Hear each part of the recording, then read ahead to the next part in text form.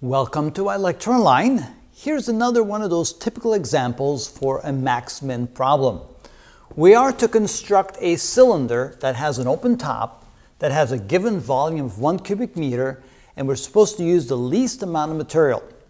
How do we do that? Well, first of all, we started with drawing a diagram, and I've already done so. So here we have a cylinder. We have a bottom, but we don't have a top to the cylinder.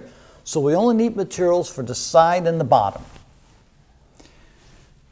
The next step is we're trying to find out what's being maximized or minimized. So in this case, they tell us the least amount of material, so the amount of material is being minimized. But how do we represent that mathematically?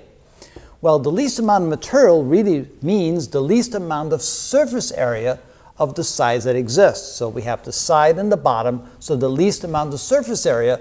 So in this case, we can say that surface area is being minimized. So now we need an equation to equate the surface area. That means that the area will be equal to the area of the bottom, which would be pi r squared, plus the area of the side. Now, the side is basically like a rectangle. The length would be the circumference, and the width would be the height. So in this case, we go plus 2 pi r times h. So this is the area of the bottom and the area of the side, and that's being minimized. That's why we need the equation for that. Notice we have two variables, r and h, and they're both unknown. So the fourth step is we need to come up with some sort of constraint that allows us to relate r and h to one another. And the constraint is that the volume must be 1 cubic meter.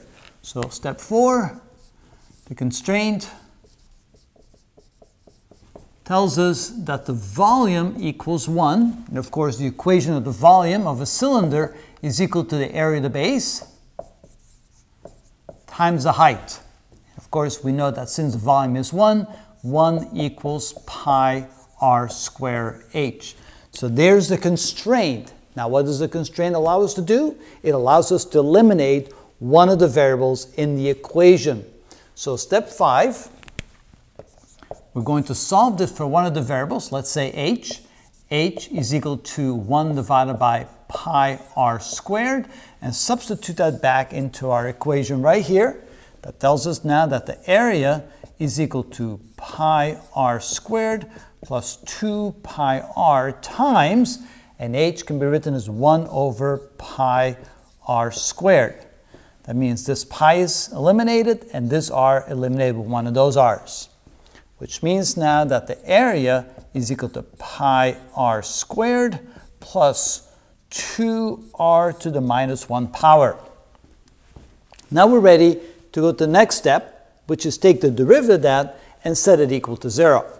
So step 6, we take a prime is equal to 2 pi r, and here when we bring the exponent down, that would be minus 2r to the negative 2 power, which of course can be written as 2 pi r minus 2 over r squared. And then we're going to set a prime equal to 0. When we do that, we can then solve for the only unknown that's left, which is r. And we'll do that over here. Step 7, we have 0 is equal to 2 pi r minus 2 over r squared. And we have to solve that for r.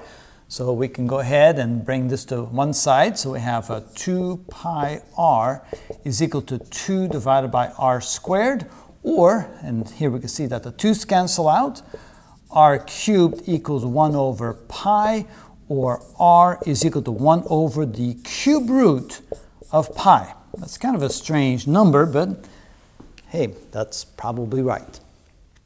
So once we've determined one of the two variables, now we need to also determine the other variable, the unknown, which is h.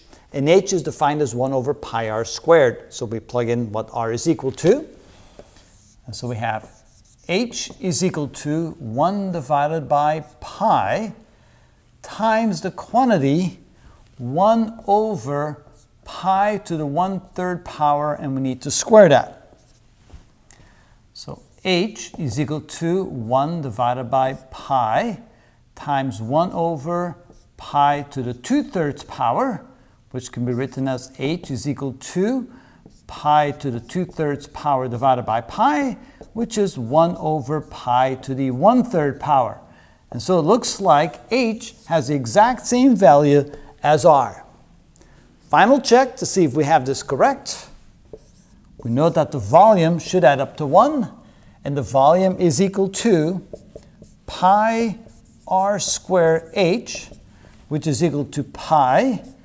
R is 1 over pi to the 1/3 power, and we have to square that, times h is 1 over pi to the 1/3 power. You can see here that 1 over pi to the 1/3 squared is 1 over pi to the 2/3 times 1 over pi to the 1/3, which is 1 over pi. So we end up with pi times 1 over pi, or we can see that volume is indeed equal to 1, which is one of the initial constraints that we got. So you see, the answer is actually correct. Again, we follow the steps, draw a diagram, determine what's being maximized or minimized. In this case, the material is being minimized, which means the surface area is being minimized. We write an equation in terms of the surface area, in terms of one of the, or in this case, both variables. We then find the constraint, which allows us to solve for one of the variables in terms of the other, which allows us to eliminate one of the two variables. We now have an equation for the area, which we're trying to minimize, with just one variable. We take the derivative, we set the derivative equal to 0, and then we solve for the unknown variable. Once we have the unknown variable, we plug it into our constraint to find the other unknown variable, and then we check to make sure we did it correctly.